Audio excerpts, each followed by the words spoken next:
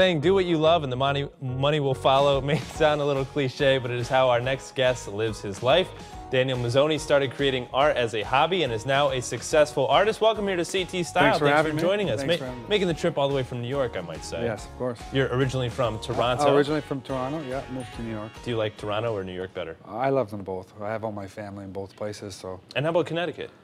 Connecticut's my first time today. Oh, it's your first time. Yeah. So now it's your favorite. Of course. It just tops everything, obviously. Of course. Now you started doing art with your mother. She was an artist. Your aunts were artists as well. What did you kind of take in from them? Aunts and uncles were painters. My mom did painting and stained glass.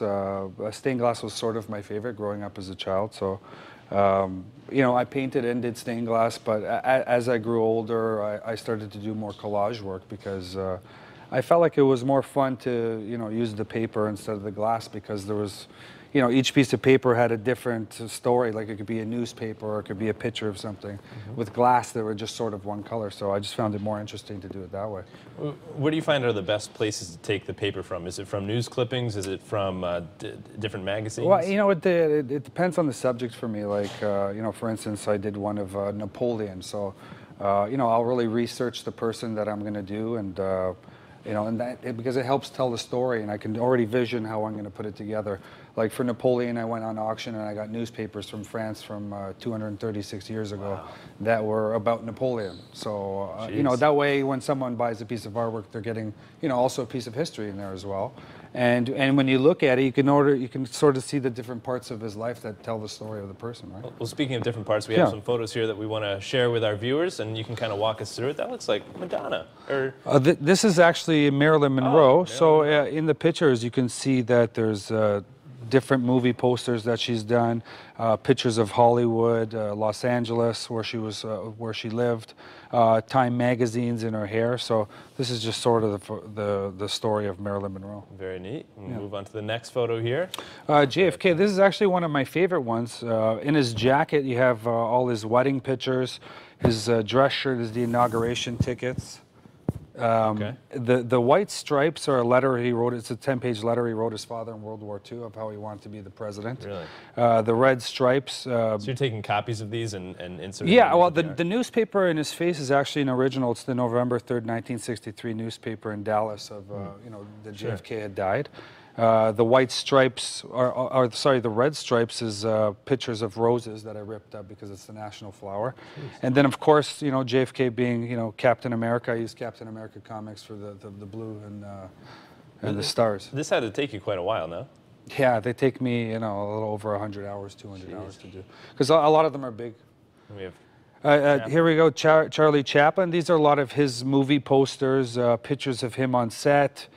Pictures of him as a child, different places that he lived in England, the British flag in his shirt, and then as well in his tie there's newspapers from the 30s from their movie clips that he did. And the cool thing about this piece is you created the entire piece of art without speaking, right? Of course. Oh, just like Charlie Chaplin. Yeah. Now, what advice do you have for young artists? Because you're selling these pieces for up to and over $15,000 a pop, and it's often said that there are starving artists. So what advice do you have for them? I think, you know what, not even just with art. I think if, you know, for me, I had a lot of people tell me that, you know, you know, that you're not going to make it. You know, a lot of people will say, no, you shouldn't do art. You know, maybe you should be a doctor or a lawyer or, you know, things that make money. And you know what, with anything, whether it's art or something else you're going to do, you just have to give 100% and never listen to anybody.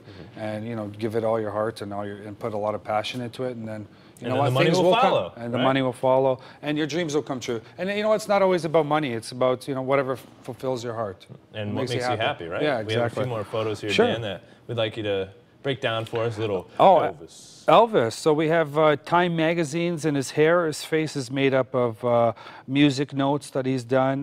His shirt is actually pictures of different outfits that he wore during concerts. His face is also movie posters and concert posters that Elvis was in. You have to have a lot of patience for this kind of stuff. Next photo. Yeah, this is Picasso. So Picasso, this is all ripped pictures of his artwork, different places he lived in Spain. You know, there's a Matador's jacket in there, there's Spanish peppers, there's different pictures of his artwork and everything that tells the story of his life. Very neat. And we have one more. Betty Page. This is Betty Page. You know, on the carpet. This is Betty Page is from the 50s, so I used, you know, the big cigarette brand back then was Lucky Strike. Okay. So the whole carpet's made out of Lucky Strikes. In the tiles, you have love letters from World War II, comic books from the 60s in the couch, and then everything else is just sort of memorabilia from the 50s. Now these pieces look very neat on television, but I'm sure that they look even better in person. You have to see it in person, right? Yeah, and you have an upcoming show where people can do that. Yeah, there's a show on this Thursday, May the 14th. It's from 7 to 11. It's at the Carriage House Center of Arts.